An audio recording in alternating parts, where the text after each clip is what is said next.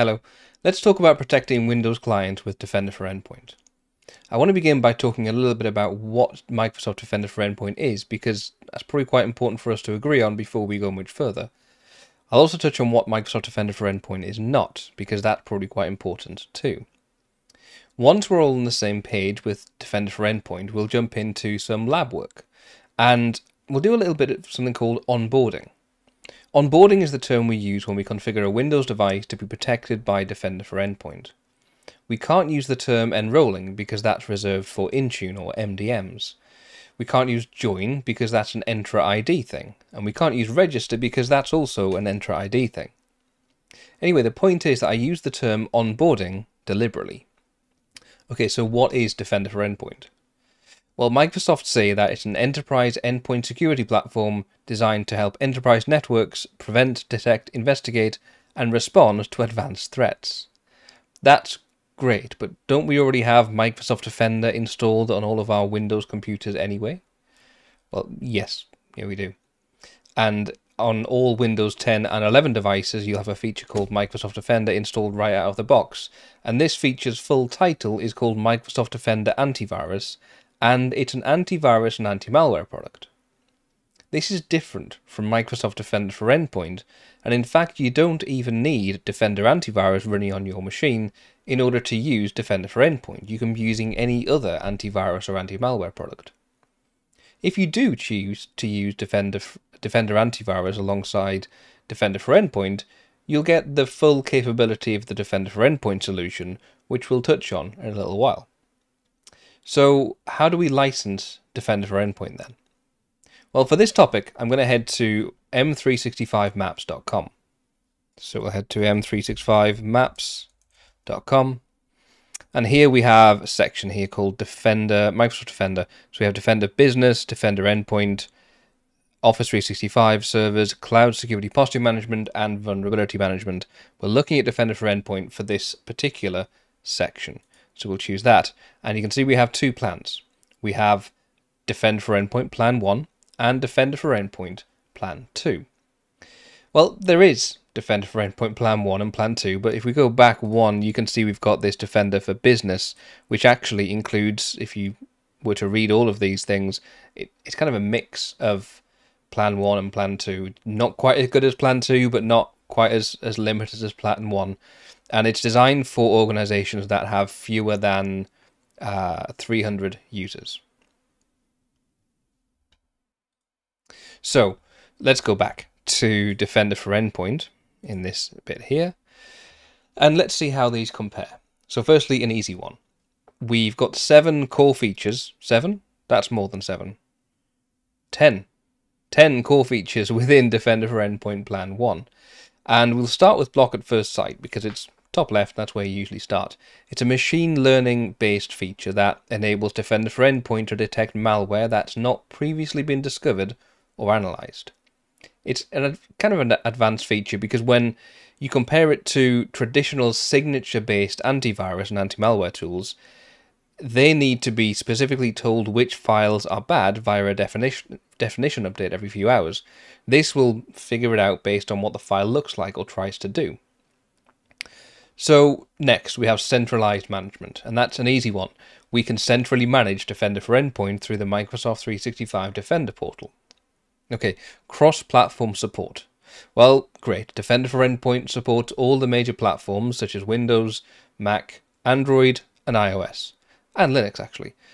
And that's great, but we're covering Defender for Endpoint for Windows devices in this particular video. Next, let's look at Defender for Cloud Apps integration.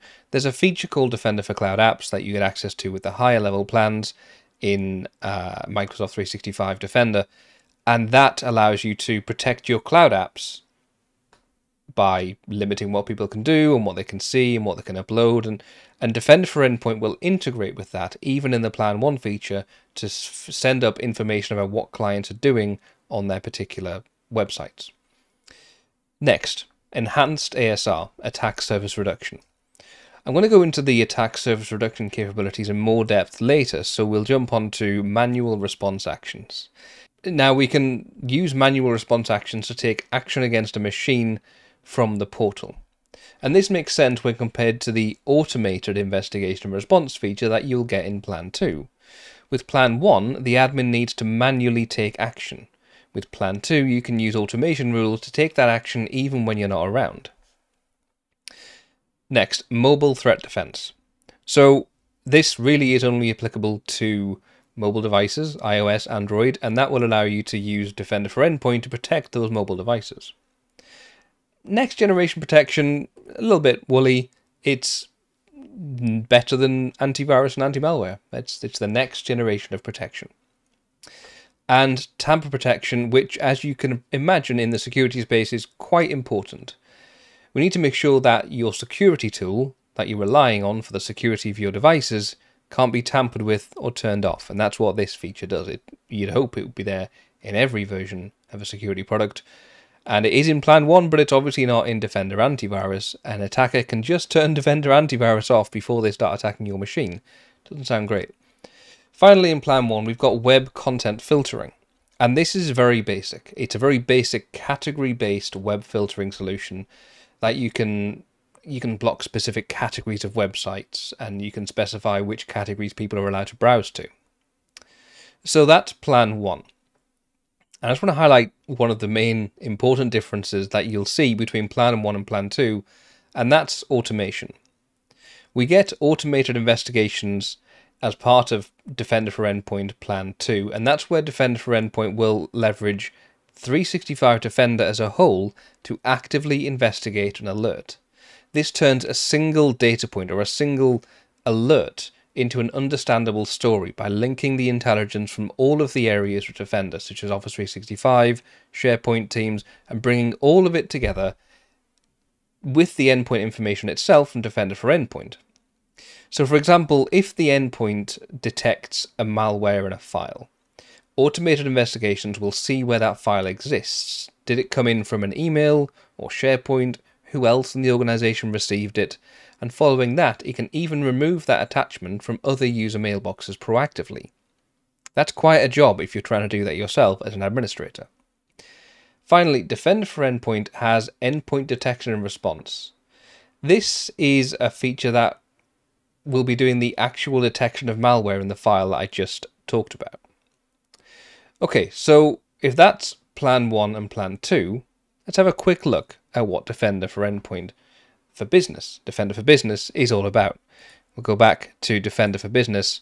You can see we have automated investigations. That's the biggie. That's huge. We've got endpoint detection and response. That's one of the main features of Plan 2. We have block at first sight.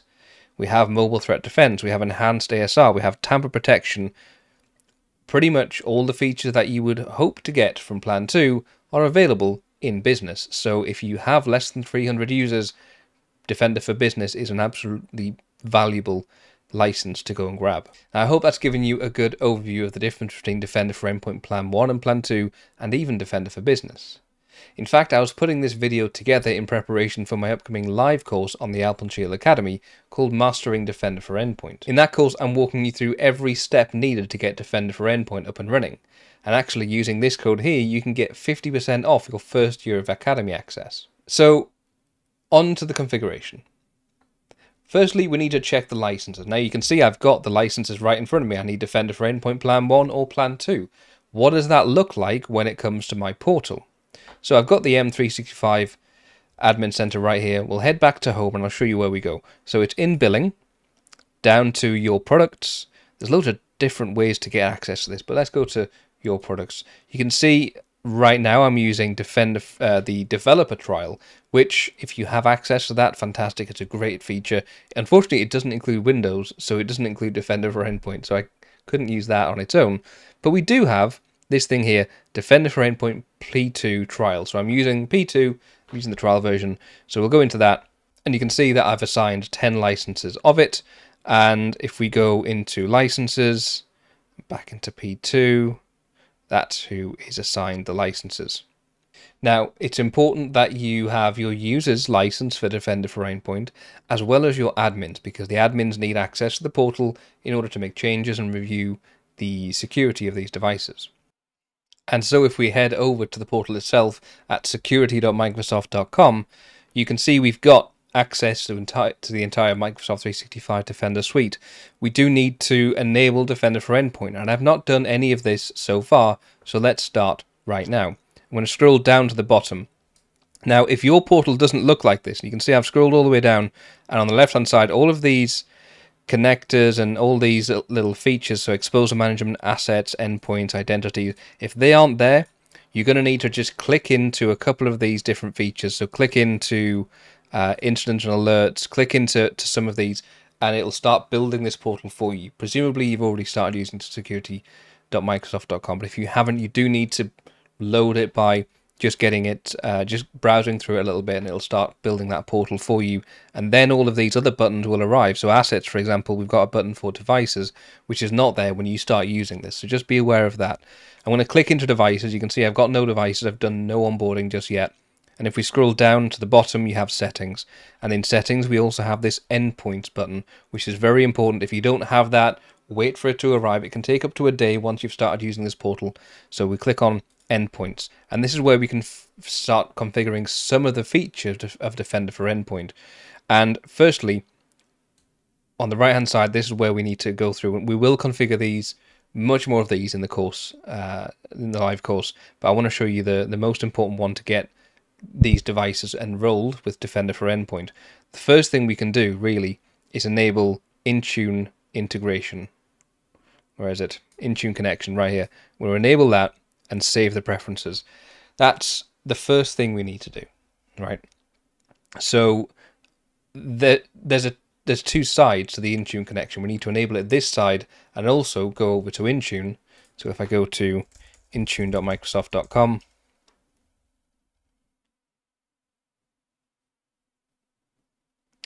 and then into endpoint security, you can see it's generating Windows devices onboarded to Defender for Endpoint report. There are none, so that won't take long. And then we've got this Defender for Endpoint connector status. Now, I haven't done anything on the Intune side to get Defender for Endpoint configured. So if I was to click on navigate here, it would take you, as you can see on the bottom left, it will take you over to the security portal. We don't need to go there. I need to configure it on the Intune side for now. So I'm going to scroll down, and we have set up Microsoft Defender for Endpoint. And when this loads, you can see the connection status is available. And this is available because it's been enabled on the Defender for Endpoint side. Otherwise, it would say not available. And if I scroll down, you can see we've got some settings. So this first one seems like an obvious question. Do you want to allow Defender for Endpoint to enhance endpoint security configurations? And you might. That might be something you want to do. But in my case, that's not something I'm going to be demonstrating. Defender for Endpoint can enforce these security configurations itself without needing Intune. And what I'm going to demonstrate in this video is using Intune to enforce Defender for Endpoint security configuration. So I'm going to leave that as off. You definitely don't need to turn this on to use Defender for Endpoint with Intune, and I'll show you that soon. So we'll leave that turned off. And scroll down, you can see we have some compliance evaluation. So if I want to just focus on Windows devices, we can use Defender for Endpoint to give compliance status up to Intune. So if the device is unhealthy and Defender for Endpoint knows that, then it can tell Intune, which is fantastic. So we'll turn that on. And then scroll a bit further down, you can see we've got the ability to connect app protection policies for Defender for Endpoint for iOS and Android. We're not doing that just yet. Okay, so that's pretty much done. We're just going to choose save, and we're all ready to go. Now, I mentioned that we would do some onboarding with our devices, so let's go ahead and do that. If we scroll up on this left-hand side, we have endpoint detection and response, and it says the Defender for Endpoint connector is enabled, which is good. And the onboarding status, you can see we haven't got any onboarded devices yet because we haven't done that bit. So back into summary, scroll down, we can create an endpoint detection and response policy. Now, I personally think this is a weird portal view, because this isn't just about configuring EDR. This is about onboarding your device to Defender for Endpoint via Intune.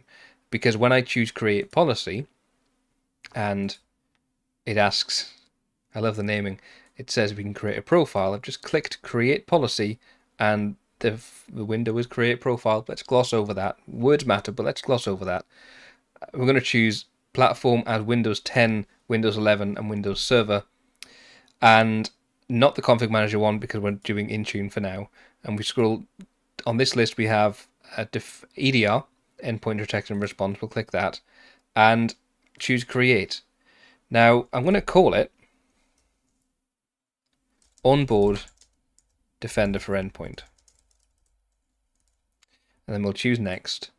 And in this section, we have, it's all about Defender for Endpoint, right? That's all we're talking about here. And we can configure the Defender for Endpoint client configuration package.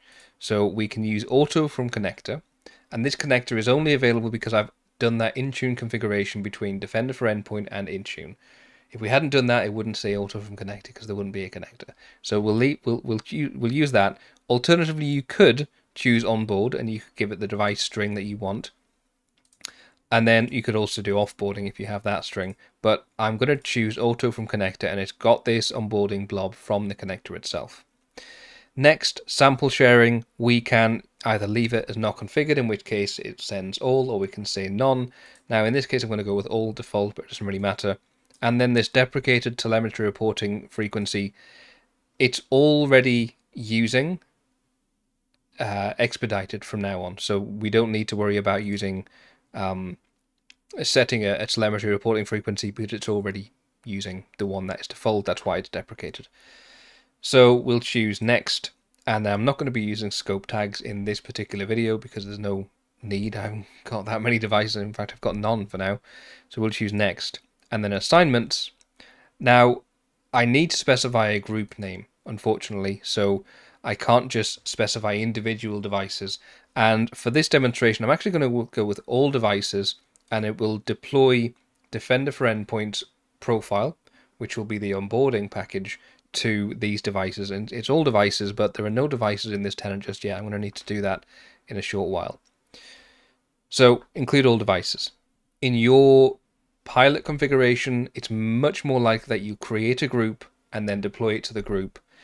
You don't want to be deploying it to all devices as a test. Certainly not, obviously. So we'll choose Next. And that's what we've got configured.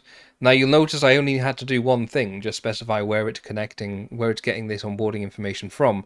And that's not really what I would say is anything to do with endpoint detection and response, but never mind. There we go. Let's choose Save. And this isn't going to be doing much on my tenant because I've got no devices in it at all. So we won't jump over and see what happens on the device because it isn't there yet. In the meantime, let's take a look at attack surface reduction rules. So over on the left hand side we have attack surface reduction, and in create policy select platform Windows 10, and later you'll see we have these four options: app and browser isolation, exploit protection, web protection for the legacy edge, and application control, Microsoft Defender application control. And then if we go into the config manager one, we have these versions for config manager, but otherwise exactly the same as the non-config manager version. And then on this one, Windows 10, Windows 11, and Windows Server is where they've added in the things that are also applicable to Windows Server. So you should always look in here for the attack surface reduction rules and device control. It's a weird way for it to be laid out, I think, but that's how it's laid out. So attack surface reduction is actually sat in the bottom one, Windows 10, Windows 11, and Windows Server, and we can go into that and choose Create. But I'm not going to do that just yet. I need to go away and build these devices so that Defender for Endpoint gets deployed to these devices, and on these devices get onboarded to the portal. As I say, this is just me prepping some content for that live course that I'm building on the Alpenshield Academy. If you want to see more and more in-depth stuff and interact with me on this, grab your seat on that live course, especially as it's 50% off a whole year of access to the Academy. Obviously, you can catch all of these courses on demand, and we have a whole host of on-demand courses available already. Anyway, I will be back and I'll drop some more content as I'm going through this course and building up some of the curriculum. Otherwise, I'll see you next time.